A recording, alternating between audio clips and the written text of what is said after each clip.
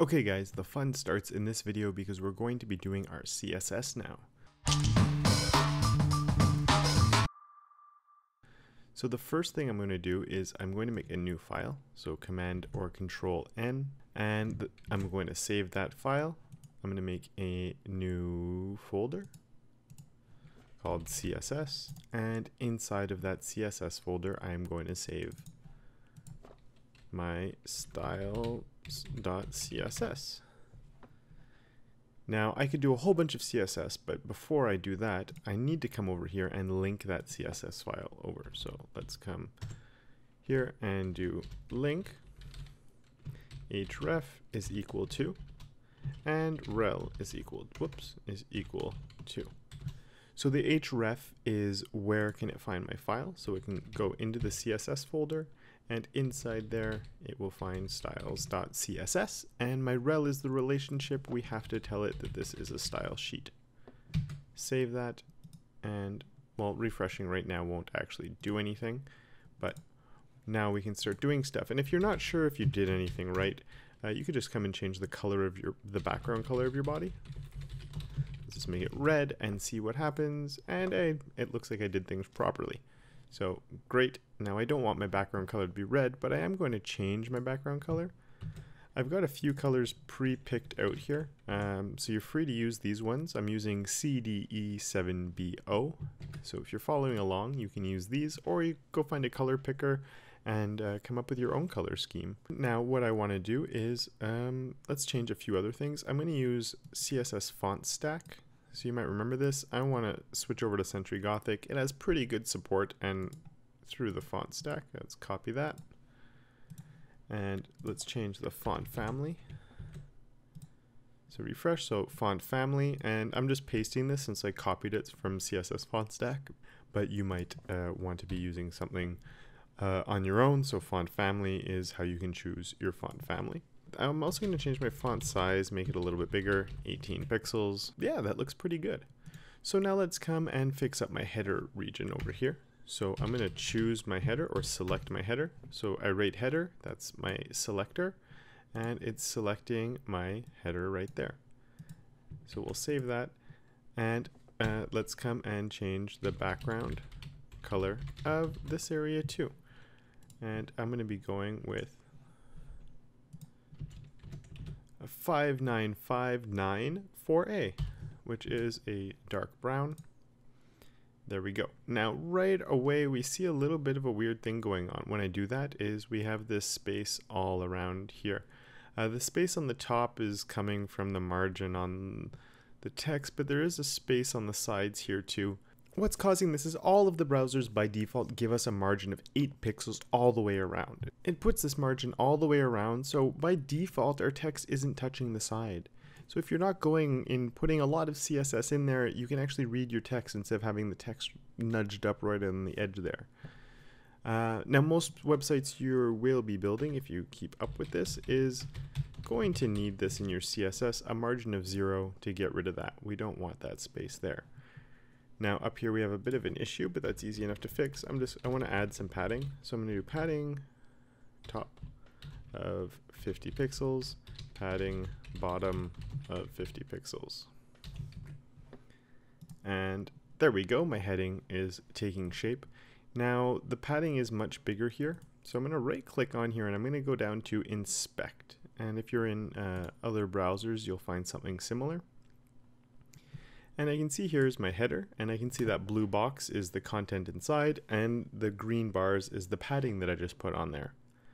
And right there is my H1, and my H1 has that default margin on the top and the bottom that we looked at already. So that margin is adding. So this is 50 pixels plus the margin top, and then my margin bottom plus the 50 pixels. So it is bigger than the 50. There's a few things I want to do. Also, let's throw a text align on here. Text align center. That's better. And let's change our color to white. So that's FFF. And one more thing. Let's do a text transform of uppercase. There we go. My first website. It's really there. And now let's come down to this area down here. So if you remember there, we have our div class container. And then inside of our container, we have a section and an aside, which is our sidebar. So here's our section, and then right here is our aside. And obviously we don't want them one on top of the other. The whole point is to put them next to each other. But first, let's just start off with our container. So dot container, to select my class of container. And the first thing I'm going to do is give this a width of 80%. I want it to be 80% the width of my screen. And I can see that it's working. It's holding my content. It's stopping it at the 80% mark, but I want it in the middle. So my margin of 0 top and bottom and auto on the left and the right. So it automatically calculates my margins and it holds my content in the middle. And as far as my container goes, that's pretty much all I need to do. So now we can jump down and look at these two here. So I have two different things here. I have my section. So I have a section and I have my aside. I want my section to stay on the left side and I want this to pop over on the right. So let's take my section and I'm going to do a float left, and then I'm going to take this and do a float right, because this is what everyone does. We know floats are what we need to move things around, but it doesn't quite work the way you might have expected when you just do that. This is moved over to the right. My footer, oddly enough, has come up over here. So a lot of weird stuff has happened. I want this to be up here. So the problem is this is taking up all the space. Because this is taking up all the space, this can't move up next to it. So when I'm floating something to the left, if it has big paragraphs or something in it, I do also need to tell it how big to be. Now I'm going to do a width on here of 70%. This is not 70% of my screen. It's going to be 70% of my container. And my container is at 80%, so it's 70% of this 80%, and maybe that's kind of weird, but I see that all of a sudden my sidebar has the space to slip in there. And just for consistency's sake, let's say a width of 25% on my sidebar or my aside. The reason I'm doing 25% and not 30 is just so we do end up with a bit of a space between them. I don't want them stuck to one another. I want to give a little bit of breathing room between the two. Now last but not least, I have this here. And this is causing me some problems as well. It's here and I need to get it down below. So let's go and select my footer. And on my footer, I want to give this a clear both. And that will allow it to jump down to the bottom. Sweet. On my footer, I will also give it a background color.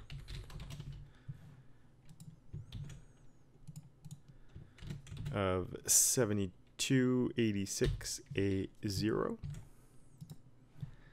Let's give this a little bit of padding.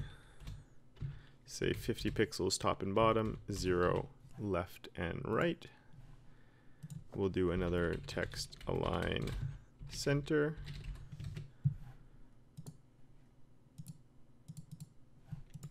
Whoop, I made a mistake there. There we go, text align center. And I want to move it down a little bit. So on this section here, let's just add a margin bottom of 100 pixels. Just to give it some breathing room. And why not also give it a margin top. I could put a margin top on here of 100 pixels. The only problem is it's going to move this down, but it won't move that down. That's not quite what I want. So what I'll do is on my header, we can add a margin bottom of 100 pixels. And that will give us that margin on the bottom of this whole header, so it pushes all of my content down. And basically that's it. It's nothing too amazing looking, I'll give you that.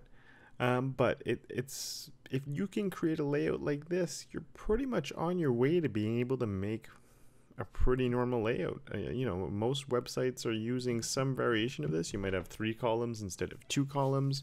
You'll have a few more colors in there, some pictures in there, you know, lots of fine tuning and playing around with things, and a lot more learning to go. This isn't the end by any means. It's just the beginning. But this is the basics of most websites these days. A couple of things that are floating around, a clear, then some background colors, some padding, and you got yourself a nice looking website. So that's it, guys. I really hope you liked it. And if you have any questions, I did go a little bit fast through this, but I just wanted to show you, you know, how easy it is really to make a good looking layout.